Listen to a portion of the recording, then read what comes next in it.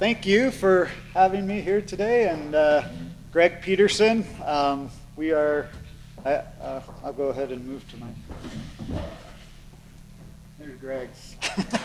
Hey, you're right. No, you're not. I've known Greg for a long time, and I really have a lot of respect for you, Greg. And Greg, as I think a lot of you probably know, Greg is a Gunnison Rancher and a just leader in many ways throughout the community, and has been just one of the most engaged stakeholders in the Gunnison sage-grouse process, as well as a lot of other things. So I've never had a chance to do a presentation with Greg, so this is a great honor for me, and so this is great. I'm going to go ahead and talk about cheatgrass for about 10 minutes, and then I'm going to turn it over to Greg, and he's going to give his perspectives on cheatgrass as well. So another person, the previous slide told you about me a little bit more. I'm maybe wearing 3 hats today. I'm a faculty member at Western Colorado University, wildlife biologist. I'm also the founder and director of the organization called Siskety, which is a Gunnison sage-grouse nonprofit. And then I'm also involved with this organization called the Gunnison Basin Sagebrush Ecosystem Alliance, the GBC. And Jessica Young back here is also engaged with that organization, but we're trying to especially address the issue of cheatgrass in the basin. Another person that I really admire is Captain Kirk, and some of you might have heard that Captain Kirk went to space this week, and he really went to space this time. And he's 90 years old, but I love this quote as he was going through. He says, "This air which is keeping us alive is thinner than your skin. It's a sliver. It's immeasurably small when you think in terms of the universe." And there's so much about the fragility of this planet, and especially of this place, the Sagebrush Sea, which is really the stage on which we all live here in the Gunnison Basin, where the range is, where the all the processes, the ecosystem processes are happening with energy flow and the biogeochemical cycles and the habitat and the home of all the wildlife. So this place has to be intact and vibrant and able to function well for all of us to survive and to do well and to thrive. And unfortunately, some species aren't doing so well. This is a population graph showing what's gone on with the Gunnison sage-grouse over the last 25 years. And one of the things to notice is that when you start over here on the very left side, we're in 1998 on this graph, and we have about 4,000 birds. This is the global population of Gunnison sage-grouse, and it's only found in one little spot on the planet, which is right here. About 85 to 87% of the birds are in the Gunnison Basin. So a huge responsibility we have here for the fate and survival and so on of this species. You can see it's gone up and down a little bit over these last 25 years. We're kind of at the lowest place we've been in this time period, down to, this is again the global population, 2,700 individuals that are alive on the planet. And so it's kind of alarming, I would say, to say it. It's that thin skin, right? But it's not just Gunnison sage-grouse. There's a lot of other things that are out here, a lot of other sagebrush obligate bird species, as well as big game. And of course, this is the place where all the rangelands are, and the productivity and ability to sustain cattle grazing and the livestock lifestyle and so on is based on this place as well. So there's lots of threats, there's lots of things to discuss, but the one that we're here to focus on today is this one, and one of the big and increasing threats to this sagebrush sea and all these species and to livelihoods and so on, recreation as well, is this thing, which is cheatgrass, Bromus tectorum. And I'm just going to show you a few slides to show some of the places around the Gunnison Basin where we're seeing infestations and invasions of cheatgrass and the spread of cheatgrass. This is one going up toward Crested Butte, going just south of Almont on the west side of 135. You can see much of that hillside now is just covered with cheatgrass. This is a common scene across the Gunnison Basin now. Here's up above the Roaring Judy Fish Hatchery. Much of that hillside is totally dominated by cheatgrass now. Here's one going up Rainbow Lake Road. And one of the alarming things about this one is that you see these little patches along the side of the road. It's not consistent, but there's patches. But they go up almost 7 miles now up Rainbow Lake Road. So this is really increasing in elevation, getting higher and higher up. And then here's one of the biggest patches that we have, which is just almost this entire hillside over by Dillon Pinnacles, completely covered with cheatgrass. You can see a couple little wildflowers in there, but otherwise it's a monoculture of cheatgrass. So the point I'm trying to make with these slides is a few things that we do have cheatgrass in the Gunnison Basin. 20 years ago, people didn't think it would ever be a problem here. There was a lot of resistance to doing anything about cheatgrass. I think we're realizing that the time is different now. Things have changed. It's spreading significantly. It's found in all directions. It's found at higher elevations. It's moving along roadways. And you can even find it out in remote places. You know, you're just walking around in the sagebrush, all of a sudden you look down and there's cheatgrass. So it has its way of getting all over the place. And Gunnison itself, the city limits, tend to serve as a source.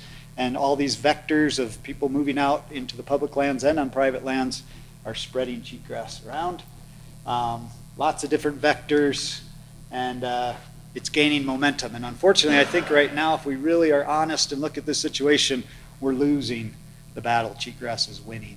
And we have a scale issue that cheatgrass is invading at a rate that we're not able to, at least at this point, we're not controlling it at the rate that it's spreading.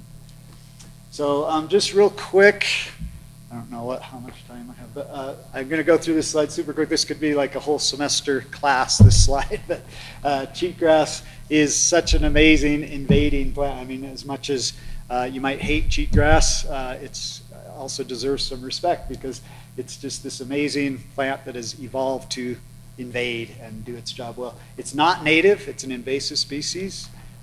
It's a cool season annual grass. It starts growing early in the season. It has a very shallow root network. It focuses not on its roots. It's not a perennial, but it focuses on producing seeds. And it produces thousands of seeds per individual plant. It then stores these seeds in the soil. It's this massive seed bank. It's ready to germinate, you know, every sometimes fall and definitely early in the spring. And then it grows very rapidly. And then it matures early in the summer. And then you have all these seeds ready to go, and the plants turn brown and dry. They senesce.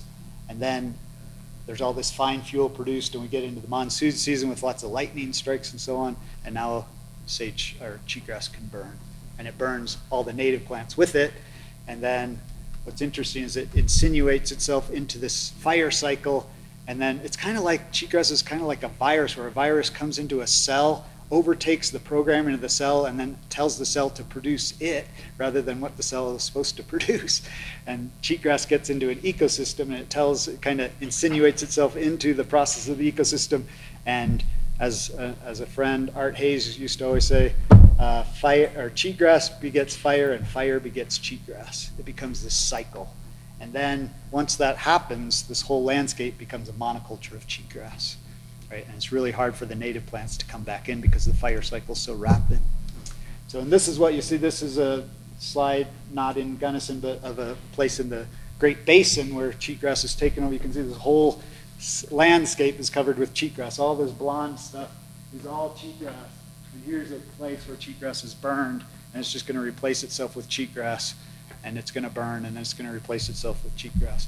It's a monoculture. There's none of these plants that the big game need, that the native wild birds and other mammals and so on need in this system. It's just totally unfunctional habitat.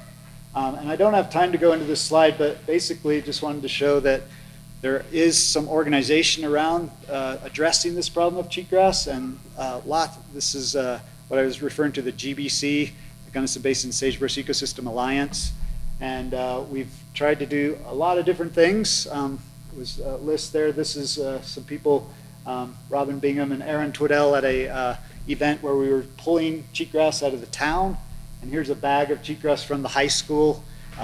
There's several more bags of that, but you just see there's a lot of it. But pulling cheatgrass is one approach when you have a small place, and it's easy to do, but normally you have to take stronger measures. This is Brian Stevens from the Bureau of Land Management. We've been able to create these, what we call strike force days. Danny has been really involved and a leader in creating those strike force days, which is a really interesting thing where we've got multiple agencies, the county government, the BLM, the Colorado Parks and Wildlife, the Park Service, the Forest Service, Gunnison Conservation District, Bird Conservancy of the Rockies, all these different entities coming together with a single mission on a single day to spray cheatgrass on somebody else's property. So it's not common to find the BLM working on a state wildlife area, but in Gunnison we can do this, and we do it, and it's a really cool thing. These slides keep changing without me touching them, but this is just, the whole point of this slide is not to read it, but just to show in 2021 there's been quite a bit of work. So we're really trying to get on top of this cheatgrass. These are just all the different agencies on the left, and then locations and what they've been doing. Most of these are spraying type projects, but we're trying to get a hold of this. But when you sum up this column, which isn't complete with this column of acres, you still have something like 600 or 700 acres out of a much larger infestation of cheatgrass around the base. So hard to keep up. And then here's just one behind the college that we worked on with the Gunnison Trails organization and Tim Kugler, and he had a group of the WCCC group come in, and we had a bunch of people that sprayed about 13 acres using this cocktail of plateau and esplanade to spray that. And then finally, just to end this, and I'll turn it over to Greg, this is an area that BLM was working on this summer and this fall. It's a 500 acre site out in Red Creek, which is really becoming overtaken by cheatgrass. And good stuff, but we still have a lot of challenges and a lot of issues to try to deal with so that we can do a better job and reach the scale. One of the big things is just capacity. Not amazingly, it's not so much in funding, but in all the other kinds of things where you need people on the ground. An really interesting thing is this third one down here, herbicide applicators. There is a real dearth of herbicide applicators in the Gunnison Basin. We just can't find people to go out there and to spray cheatgrass. So if anybody's looking for a career, this is something, I think there's a lot of opportunity here. And other things there I won't spend too much time with. I'll just end with this last thing, cross-fence approach. You have to have that with weed management, because if you do everything you can to remove the weeds on your property, but next door across the fence, nobody's doing anything, they're going to just come right back on. And this map is just showing the diversity of land ownership in the Gunnison Basin across this sagebrush sea. And the only way to really be effective in all the different kinds of management is to work together and to collaborate. So that cross-fence, collaborative conservation is just key to addressing these issues. So Greg, I'm going to turn it over to you. I have no idea how much time I just took. I hope I left you time. So when I'm not hiking like that or walking around town, I see cheatgrass, I pull it, I put it in a bag. But then what do I do with it from there? Are they going to deliver it in stove and have to burn it? Or how do I dispose of it?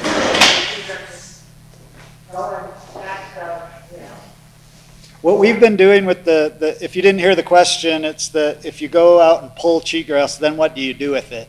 And our normal approach has been in these cheatgrass pulls is to bag it and then to put it in the trash, right, and take it to landfill, because the county works really hard around the landfill to deal with any spreading cheatgrass in that area. So it would be good to incinerate it. We could, but most people don't have the opportunity to do that. So that was the guidance from the county weed people. So that's what we're doing. Yeah.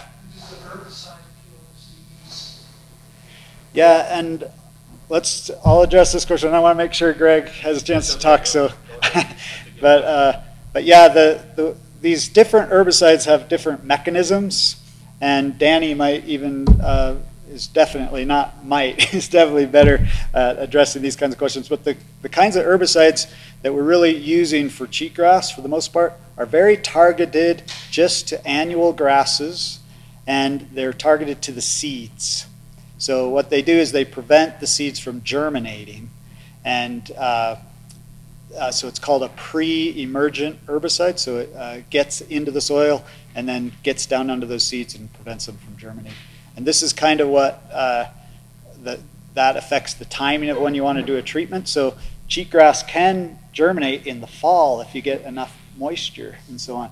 So we kind of want to do those pre-emergent treatments at the end of summer or early in fall before you see any of that fall germination. Once they germinate in the fall and you use those pre-emergents, they don't really help. So, but that's hopefully what we're trying to do is get the seed bank. Greg, why don't you go ahead and then if there's more questions. Perfect. Yeah. All right, so I'm just gonna not use the microphone as well if that works for everyone. My name's Greg Peterson and our family ranch is east of Gunnison, east of Pardon actually. So a couple thank yous is the first thing I want to do. First to Pat for the introduction and then the picture that I didn't know he had, so that's okay. But I want to thank Pat and Jessica Young for keeping this issue on the burner, so to speak, and then all the people that's done work up until now. I was one of those people that I suppose 20 or 25 years ago overlooked this issue, and I was wrong.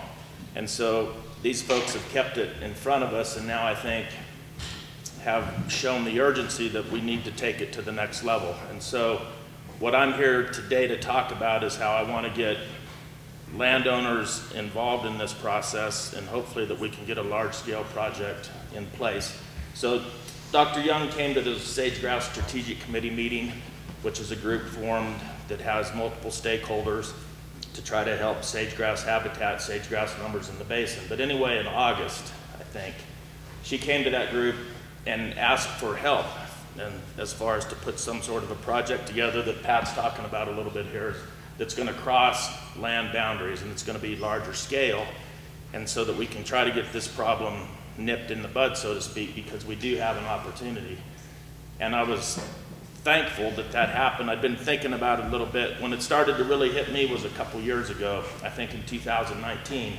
And driving east of town, I started looking a little bit, and you could see the cheatgrass. It was something I hadn't paid attention to, but I think it was probably at an update they'd given at the strategic committee meeting, but I started looking, paying attention, and you can see it. And folks can start looking for some of the slides he showed. But if you're driving on the highway, you can see it'll start on the highway and then it creeps up. And it gets up under the sagebrush a little bit next to the fences on the highway right away. Then it'll jump over into the BLM lands or the private lands. And you kind of see it jumping up the hills like that.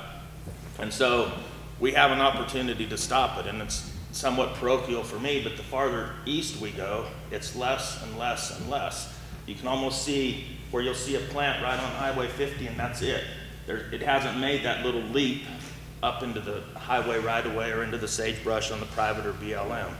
So what I'm advocating for is that we need to take this opportunity, and for everyone out there, if you're a private landowner, state lands like Pat talked about, federal lands, we're going to try to put some sort of a project together to where we can have a broad scale, large scale, collaborative project and stop this, because we can in this basin. So I'm lucky that Pat gave a great presentation, so I didn't have to work too hard as far as giving you the nuts and bolts. But I am going to work hard as far as moving forward to coordinate folks to get involved. And if they have questions about what it means to their private land, that we can answer those questions and hopefully get everybody involved and make this move forward. We need to look at possible unintended consequences. We don't want to get into something where we do something that we don't want to do as far as 10 years down the road. But I think there's enough work that's been done that we can cross that bridge. And that's really it. I'm just going to be an advocate for landowners to get involved. I haven't met with Gunnison County Stock Growers Association yet, but I will try to get those folks on board.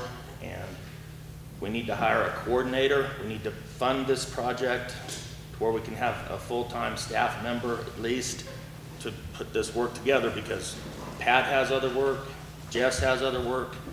We need to have somebody that's just focused on this and can carry it forward and then have support help underneath. So I'm just here to advocate for landowners getting involved. So. Thank you, Greg. Yep. We have about a minute and a half for questions. Any more questions?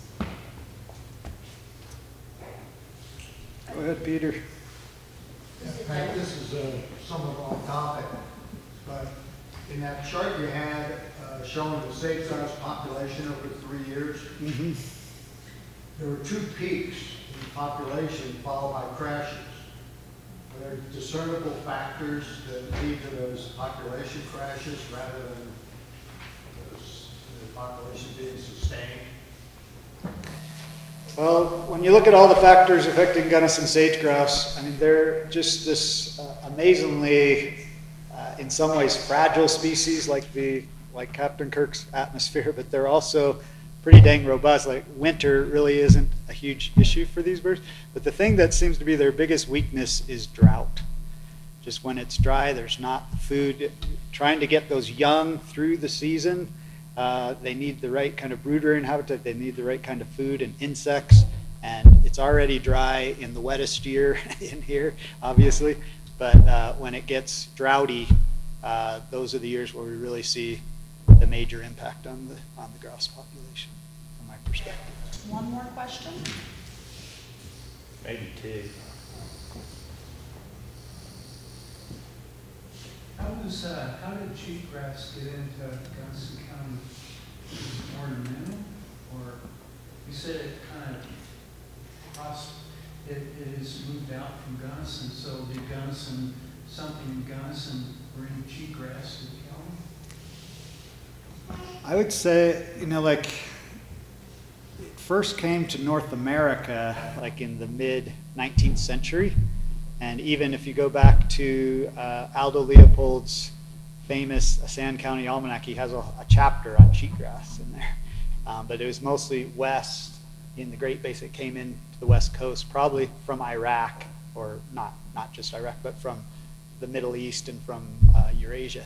And I say Iraq because we had a student that went into the military and she landed in Iraq. The first thing she said, she got out of the helicopter and goes, "There's cheatgrass, it's native." And so that's why I said Iraq. But anyway, I think it probably just kind of moved over by all these. I didn't get a chance to talk about the vectors, but there's lots of vectors: recreation, hunting, livestock, you name it. Cheatgrass is these hitchhiker seeds that get on stuff and then they get moved, and so they're very portable, and eventually they just came into the basin. I don't know for sure, possibly hay. Hay, yeah. All right, Greg and Pat, thank you very much. Thank you. Thanks.